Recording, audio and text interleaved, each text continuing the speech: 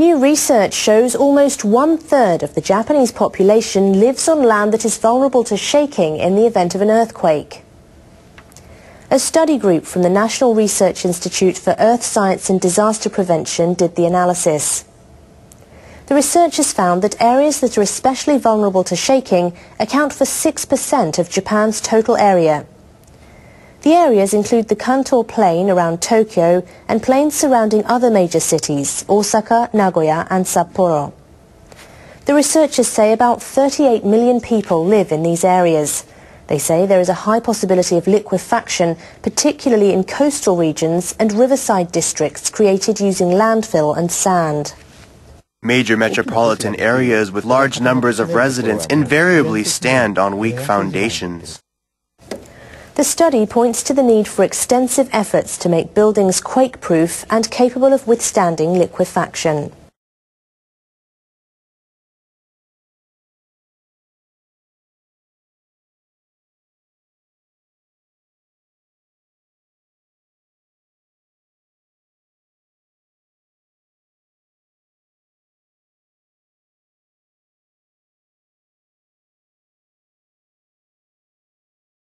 Regulation Authority have again failed to agree on the assessment of fissures.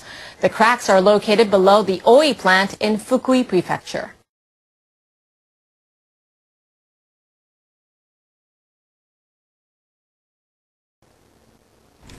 The experts met a second time to try to reach consensus about a long fissure identified as F6, what is known as a fracture zone. It runs in a north-south direction.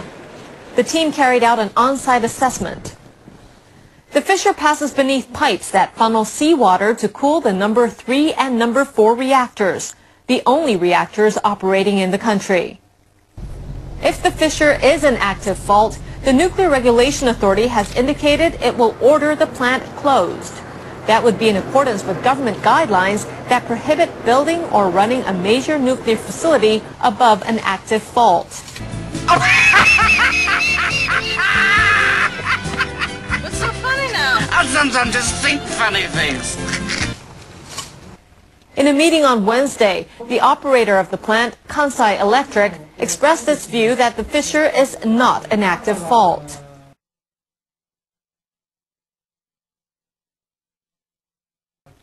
The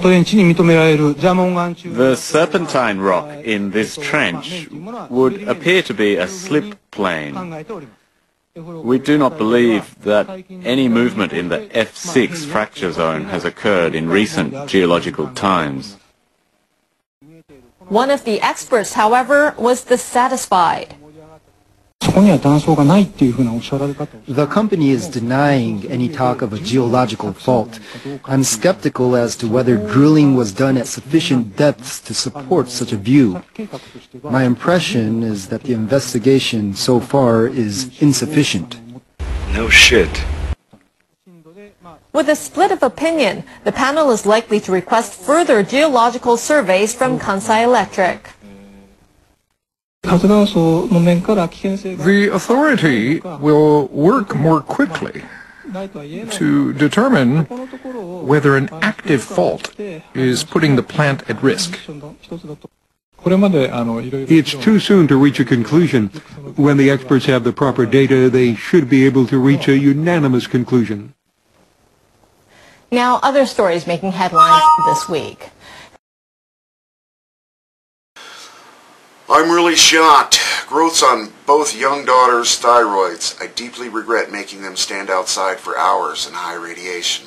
These are parents out of Japan. Henry Kissinger, there's a name we haven't heard in a while. Linked think tank pressuring Japanese to keep nuclear power. GE, we bring good things to live in. TEPCO to try and remove steel debris on top of fuel racks in number 3 fuel pool. They have concern about the liner, as do we all. You got to remember number 3 is the one that really blew up big, where the actual cloud looked like an atomic blast. TEPCO president will come clean your house in Fukushima. Yeah, right. Photos. Smiling mascot asks Fukushima kids to gargle to stay safe from radiation. Radiation sparkles on happy children. Can you believe this? Officials sabotage at California San Onofre nuclear power plant. Apparently they found some oil or some kind of liquid where it wasn't supposed to be, and they think that if after the plant was already turned on and rolling, they said if they didn't discover this, the governor would have burned out on this unit kind of thing. Of course, no danger to the public, but they're not quite sure what the heck's going on in San Onofre right now. And of course, the cracks found in the South Korean nuclear reactor I reported on yesterday, where they have counterfeited credentials to their parts. So these things are not safety checked on all 23 of South Korea's reactors. They're definitely under a big panic there as far as trying to figure out what's good and what's not. And if they're finding cracks and faulty, shady stuff, who knows? We have waited for so long for somebody to listen to us. You okay? Nah, man. I'm pretty fucking far from okay. When the mainstream press and the government says nobody could have predicted this, they're lying through their fucking teeth.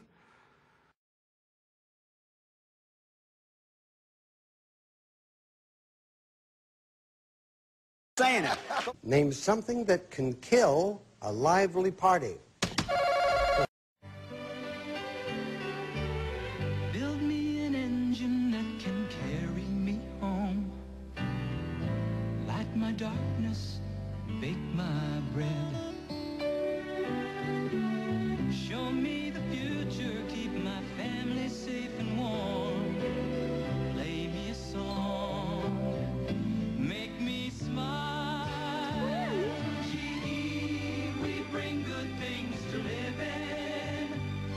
We bring good things to life. Be there in the morning, show me all there is to see. Turn my happy moments into sweet memories. Bring me closer to the ones I love. Gee, we bring good things to live in. We bring good things to life.